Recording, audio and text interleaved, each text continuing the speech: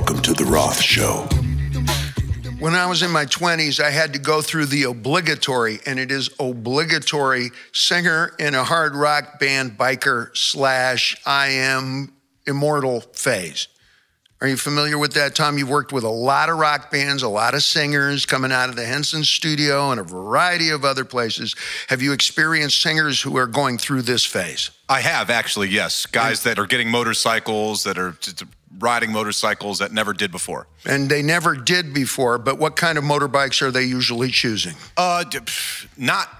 I haven't come across a lot of guys getting Harleys these days. They're usually smaller bikes, Hondas, but, you know, nice bikes. And what is nice bikes is subjective.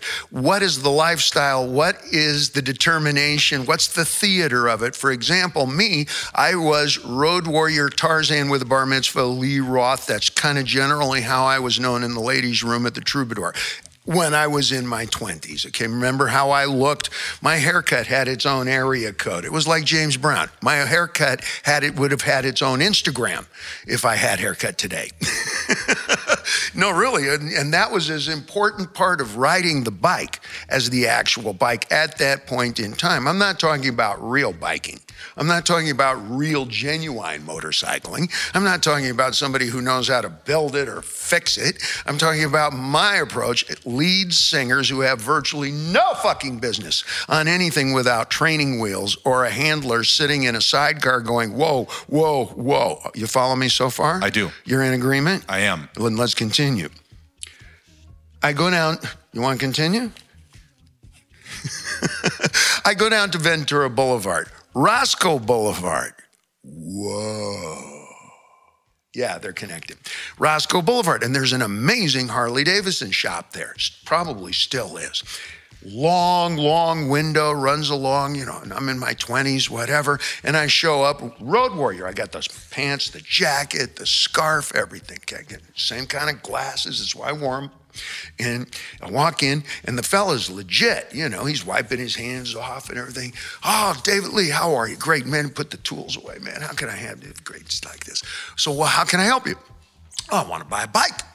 It's time to buy a motorcycle. Oh, I can see that. He says, so what are you thinking? A Harley Davidson flat bob Heritage Series, soft tail, pan head, sort of long fork kind of he's very serious about it. And I thought for a second, and I said, without a trace of humor, I said, I'm thinking about something my size in blue. And there was that silence. And he said, okay. And then, you know, when you take one, I was just consonant. Okay.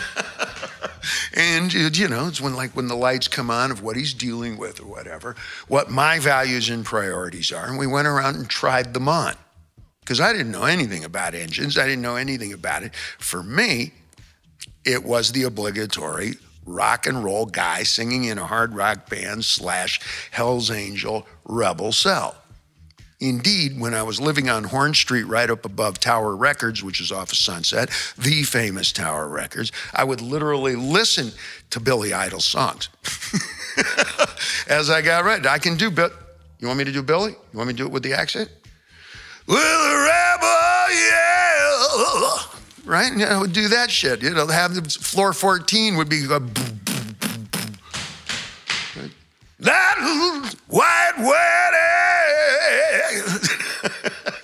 And those two notes launched an entire career. And for me, it would launch quite a fucking weekend usually. White wedding. And I go downstairs and I get on my bike. And I had a Harley Davidson, which I had tried on in the window at the Harley Davidson store on Roscoe Boulevard. I don't know what the guy was, this wasn't Orange County Choppers. This is back when I'm in my 20s, you know, he's like this. And I try one on and I come in and I look in the mirror and I go, got anything lower? Serious, come on, think of who I was. Have fun with that now. And we brought out something in blue. You can see it on video, get on the YouTube. And got one there, was like, sits low. I go, okay. I'll take it. And I paid for him right there, drove it right off of the yacht, right off of the lot. It was my land yacht, okay? great big thing. You got your feet all the way forward on the pegs. You know that routine. It's like you're almost reclined. I'll be lounging on the Riviera Lounge, that is. You know, that's a famous sound, that.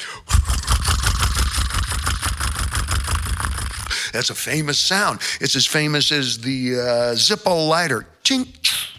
When you do that, the sound of a shotgun racking. Everybody knows what that is. A screen door in a trailer with a girl named Pepper smoking a non-filter cigarette going, where the hell is Dave? All right, I know that sound. And it's as familiar as, which is the sound Pepper makes me make. Stay focused, will you? Because it's all Harley Davidson humor here, man. You would get that. You're wearing a bike jacket right now. You're wearing a motorcycle jacket right now, okay?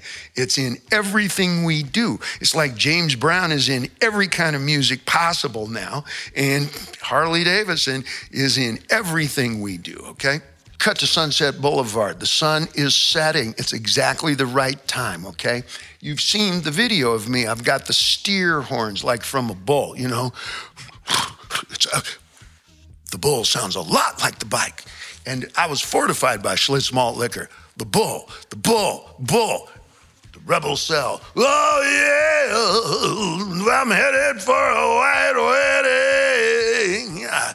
And then that's the feel, man. It's Billy Idol is the perfect music for that. And I would listen to that up on floor 14, you know, up above on Horn Street. A lot of musicians know exactly the apartment building I'm talking about.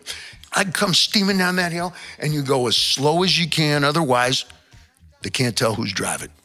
This was before helmets, okay? So it was as important what you're wearing and so forth, you know, and you see it in the video, I think in Panama or something, the Van Halen tune. That's daylight of me. And you go as slow as you can because the traffic, tourist traffic, starts to queue up. And going through, I think it's Crescent Heights and Sunset Boulevard where Greenblatt's Deli is. There's a huge glut. There was a club right there, and there's the Marmont Hotel, and it's a nice, slow-going thing. And I remember I got two great stories about front pegs. These are front peg stories. There's regular pegs, which you use when you're just kind of like on a bicycle kind of thing. You can walk the bike, okay? That's important. I'm gonna show you why they're important later. You don't ever use them when you ride. You use the front pegs so that, you know, you got your legs all the way back like this and you just cruise and be making the scene with a gangster lean. It is related. And you're always back like this, and you're cruised like so, and you got both your feet up, and you are in such a position of ease that you're even working on your tan. This is the impression.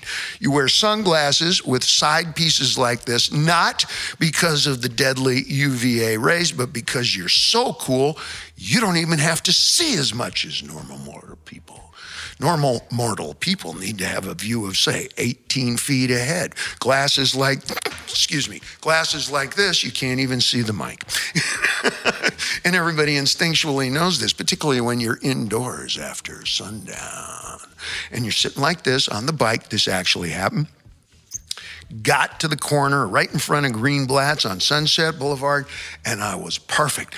And I was just going so slow. You go so achingly slow that people are afraid you're going to fall over, right? And I'm looking in the mirror. I'm looking in the monitor. I'm going to get the cheekbones. I can't talk and keep cheekbones. But you go, and there's a carload of, I swear to God, 3 hot Korean chicks and a dude driving. You could tell they're fucking tourists. They're probably going to the Rainbow. I might even land one of them. I'm in that right age and bracket when that shit could happen. It happened regularly. And the fucking bike fell over. And I watched them drive off laughing.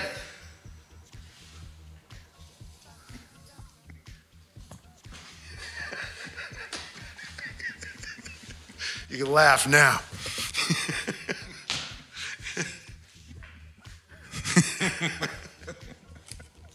I'm not kidding, that shit happened. Fucking asshole.